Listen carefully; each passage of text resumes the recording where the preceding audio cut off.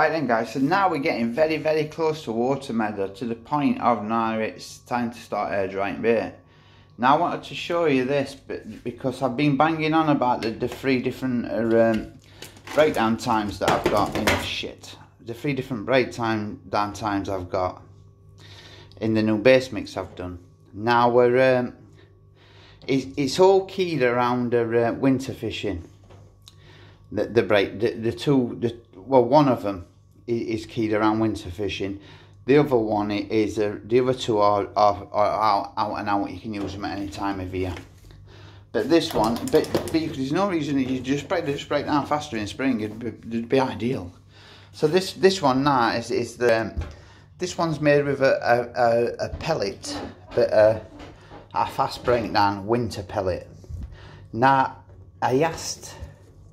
My uncle's a match fisherman, and he's a good one as well, you know what I mean? He don't mess about, he's a good fisherman, he's a match fisherman. So I asked him what pellet he uses in winter, and he put me onto a pellet that it's got no oil content at all, and it breaks down really fast. So I looked for a company that supplied that pellet, and I got a crumb of it. That's what's in that. That breaks down a lot faster. This one breaks down faster. Hence the difference in the colour. The difference is pellet based, peanut based. Now these are the ones I've used all the way through spring. I've used all the way through summer. They're a deadly bait. It's a pineapple and butyric, exactly the same. They're both pineapple and butyric. They've both got the exact same flavours in and the exact same attraction, apart from this has got fishmeal, which, don't forget guys, we're going to be fishing over pellet. And then these are made with peanut, tiger nut and coconut. So, and these are 14mm barrels.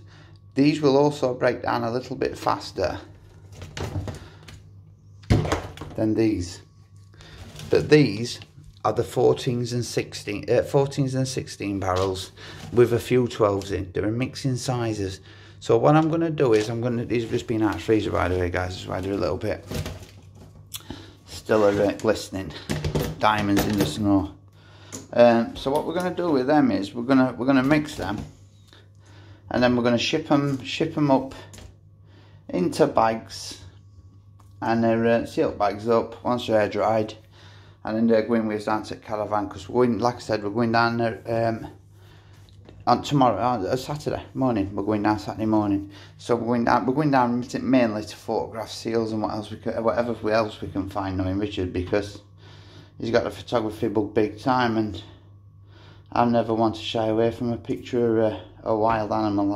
I love that just as much as fishing. So we'll do this. Now the other one's this. I've got a bit of a conundrum with this. Is because I was all set for taking pineapple, the KBS down there, right? I was all set for taking KBS down there, but now I've rolled this, I'm unsure, because the KBS is rolled with a pellet that's got a fairly high oil content. Now the weather temperatures, they ain't that bad at the minute, to be honest with you. They're not that bad, so I can't see it being a major factor in us not having anything. For the point of as well, we're fishing it in crumb, don't forget. It's going to be in crumb form with just the odd old bit. Now I've got a funny feeling, guys, that this is going to be absolutely deadly. I really do, honestly, absolutely. It smells beautiful. You smell liver in there. To the point of I don't know if it's just me, but I can smell the iron in liver. Do you know, I hate liver. I absolutely hate liver. Well, I was forced to eat it as a kid, and I bloody hate the stuff. Liver and onions, I can't stand it. Horrible thing, that fucking animal. Lecter eating that shit. I think it's one of the reasons I don't eat meat now, because I just don't like anything like that to do, mince meat or all to do with meat. But I've got a funny feeling with these, and I'm not joking to you now. Just looking at them in my hand, they're coming with me. They're coming instead at KBS, 100%. They're coming instead at KBS. They're going to do the business, guys. I know they are. Honestly, they're going to do the business. There's all sorts in there. It's an eye liver bait, which is deadly in winter, as you all know. If you've been fishing a while, you all know that what liver's like in winter. Liver's absolutely deadly. Now, they're a mixture of 12mm, 16mm, which are, I'll see if I can find one. We've got 16mm, and then we've got some 12s. We've also got, not 12s, 14s. So we've got a mixture of two baits there, and it does look nice. So I've got fun. I think this is going to be coming with me, but I ain't going to crumb it while I get down there. What I might do is play it by ear, and if you see we're a bit stuck for space. It's a difficult one. We're a little bit stuck for space. Now, if we get to the point where we're going to be really stuck for space, then we've cut all this kit back and everything. I mean, there's no good taking stuff what we don't need. It's no good taking 49 million litres of gas and water if we're not going to use all that. So Richard's taking he's got a bigger drum with top water, so we're not back and forth with water. So he's just going to take water, and we're going to do it like we used to do it on Mozzie. We're going to split shit between us. But it's definitely going to be interesting to see what happens, because I've got a funny feeling, guys, there's going to be a big fish on cards, and that is pretty much it's been my way of thinking from the off. Is there's going to be a big fish on cards for one of us. Now Richard's going to be fishing from a bait boat. Now the bait boat he uses, it's got like a GPS set thing on it, where it just presses a button and it goes back to the exact same spot continually. So it's continually doing the same spot. Totally different approach to me. I like a spreader bait. I like them moving. They're easier to catch. If a fish is moving, if a fish is going down picking one bait up, comes up for that, and then has to move to another spot, they're easier to catch. It's how they're going to come in contact with your rig faster, and you're going to hook them faster. If all the baits landing in a pile, fair enough, it's lovely, nice, tight baiting. But to me, the fish is just doing this, and it is far easier for the fish to suck that bait in and blow it back out again, and then just avoid that bait. And honestly, if I watch underwater footage and the tight baiting, they avoid that spot like the plague once they have picked that hook up. So it's the reason I don't like bait boats. But eventually they will forget. They're not as wise as everyone makes out. They don't go to university during the day. They're not a very clever animal, otherwise they would never get caught at all.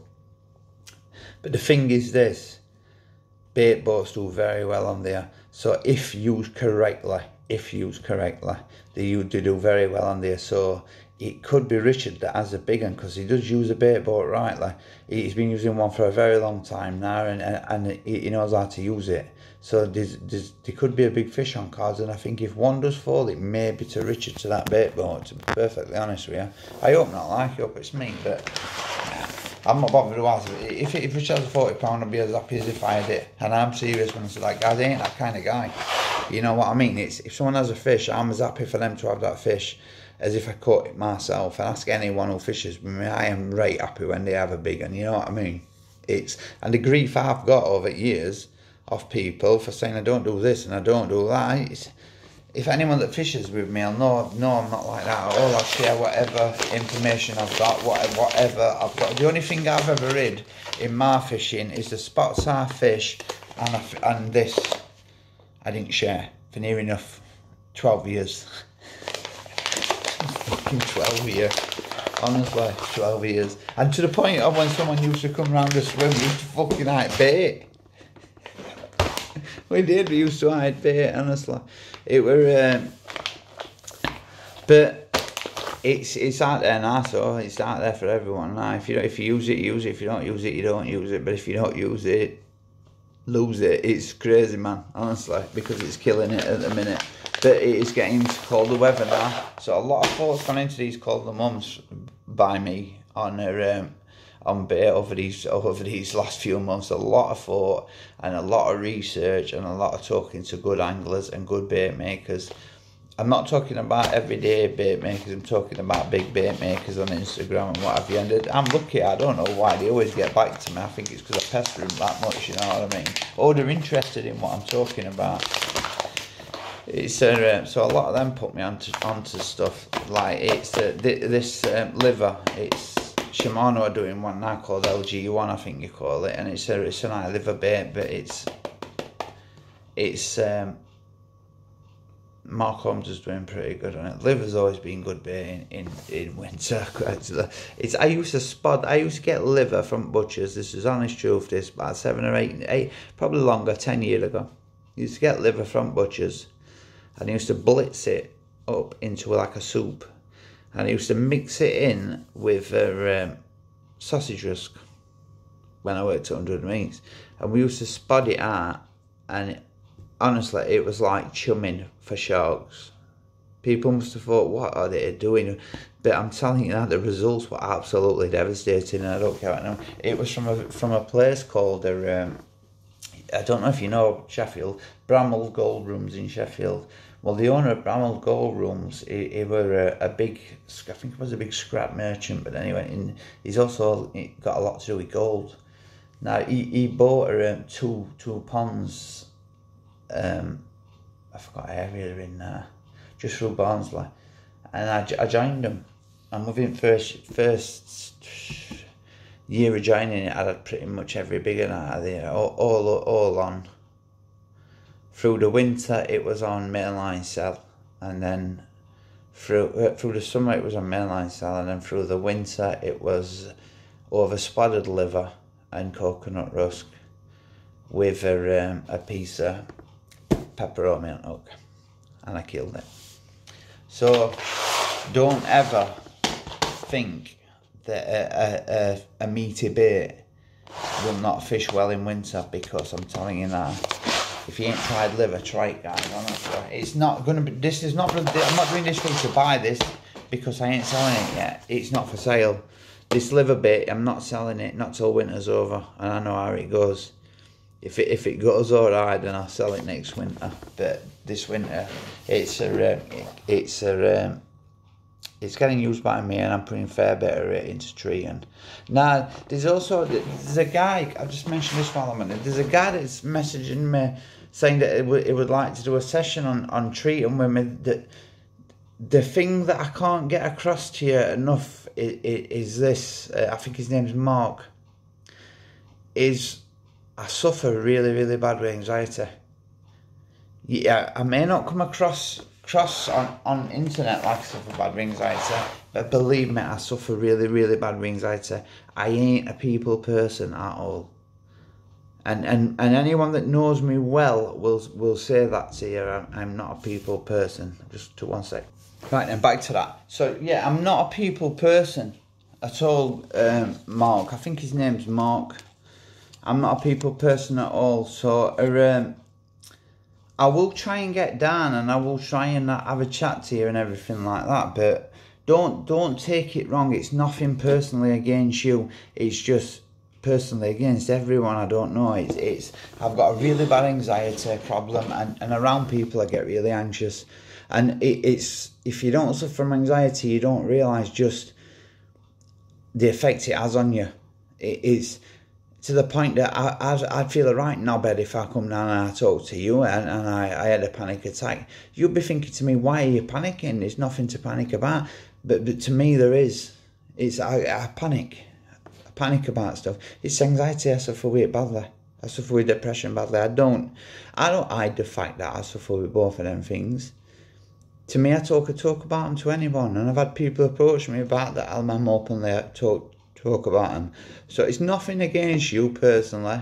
I will try and get down to see you on treating, but as far as I'm concerned, I've done down there, and I'm after 2 fish now, and they're both commons, and I ain't coming for them yet. I'm coming for them after water meadow, but I will be down there, and when I'm down there, I will message you, and I will say I'm on now. And if I'm on there, then, and you come down and you're fishing a swim outside them, I will have a chat to you and everything, yeah. It's definitely. It's nothing against you, honestly, God, nothing against you. I will I fish Langworth a lot through winter. If you want to go on Langworth with me, then just message me. and we'll sort something out for Langworth. But you're better off on Langworth than you are on Treaton. Honestly, Treaton's a shallow pit. It's, if you're going to hit Treaton, you want to be down here today, or in the next week or so. You'll have it off big time down there. Honestly, weather you're not going to get weather system like this in late autumn again. So get yourself on the bank and get out there and get them caught. I'm telling you now, because this weather is unusual, or really unusual, and it's prime for big fish. So get yourself down there. But like I was saying, I will do Treaton once I've done my water meadow. But at the minute I've done with it, but them 2 commons what I'm after, I'm wanting them at the big weights. And I know the big weights aren't going to come all December, so and I know where they are. I've seen them twice.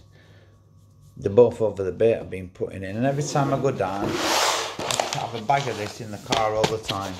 Every time I go down, I after bag now. This time I was putting a full one of these in twice a week on one spot, to the point of when I flicked the lead out and pulled it back, it was silt, then ding ding ding ding ding ding ding ding, and it was deeper.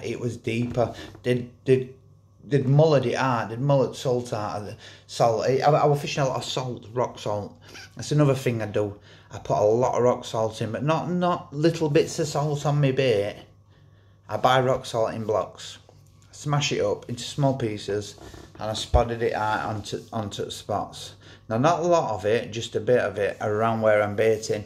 And the fish will dig in all that's a foot deep to get that every single last bit, most of that rock salt at the right time of year, as far as I'm concerned. I wouldn't do it in that way. I'd still add salt, but not in that way through winter. No matter what anyone says, Malcolm's or anyone, I wouldn't do it through winter. I do not think it's good for them through winter, honestly. I really don't, honest. I don't.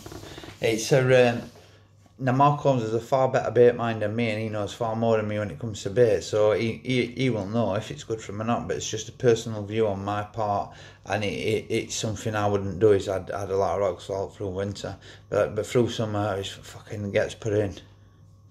It's they love it, they love rock salt. But it's I will definitely get onto that, and I will try and do a more than likely, if you wanted to do a session with me, it would be online with it. You see, I do a lot of guiding with friends, fly fishing and for grayling and trout this time of year, and I take them out. They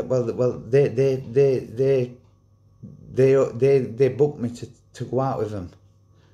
And I go out with them, and a lot of them are busy men, they've got big businesses, so they're busy.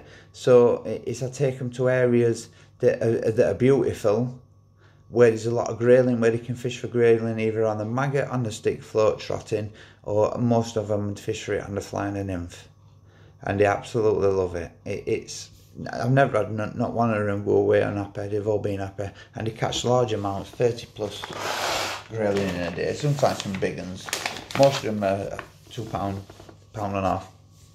But they love it. So I will get round to that way, and I have sent a link to you saying for you to send the email address again, because I can't find it. I've looked, I can't find it. It's and I ain't putting my email address up, because I'm getting stupid things now, comments on my post about God will save you and Judgment Day is coming and a load of fucking shit like that. It's ridiculous. So I ain't putting my email up on there, brother, honestly. Now, open a Facebook account. Even if you don't use Facebook, open a Facebook account, join the format page, send me a private message. I will get back to you straight away on Facebook. It's where I do most of my stuff. Or Instagram, private message me on Instagram, because Instagram's the main one I go on. I just upload stuff to YouTube. So we'll see how we go. But watch out for these guys, because I'm telling you now, I think I'm taking them instead of capers. Laters. Oh, just one more thing. Just come today, 2 days before I'm ready to go. My new Berkeley line is going on. it's I have noticed one thing about Berkeley, the Berkeley big game, is it's something's changed with it. It's not doing it what it used to do. It ain't. It seems to be twisting more and when you run your fingers down, it's getting like little. I don't know whether something, and it ain't nothing to do with. And a couple of times I played fish and they've took me down shelves, and them shelves have had shell mussels on. Now the only line I trust is Berkeley in that situation. It's as strong as a boat, honest to God. Even the £10 stuff is strong, and I've had the big common. It took me that on Robber Valley, the big common. It took me when I hooked it at about 60 yards. I hooked it at about 60 yards. The minute I hooked it, it came straight to the surface. Straight to the surface. And it did its typical thing that big common always does. And that is the minute it sucks, it comes up in the levels. And then it kind of does all its thrashing about on top, and then it goes back down again. And then the fight is like no other on Robber Valley because it's deep. The simple reason of you're not going to get a fight like it anywhere else. It's apart from crooks, because the water is so deep and it's 60 odd foot, 40 odd foot. Those carp will take you into that depths when you're fighting them. So your line is coming off the shallow area and it's going down like that to sometimes 40 odd. 50 odd foot of water, sometimes deeper. I've had them in deeper water than that. I've had them on zigs in deeper water out there. Now, where this break is here, your line's coming off that and it's rubbing up against that. But what you don't realise is on this bit here, I've waded out to this bit, to this point, and it's a mussel bed all the way around it. How we land them, I'll never ever know, to be perfectly honest with you. But the one line that has never let me down has always been Berkeley. And it's killed it for me. I love Berkeley line, it's a great line.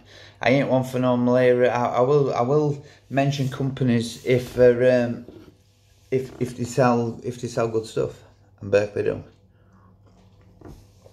So take it easy, guys. Yep, laters.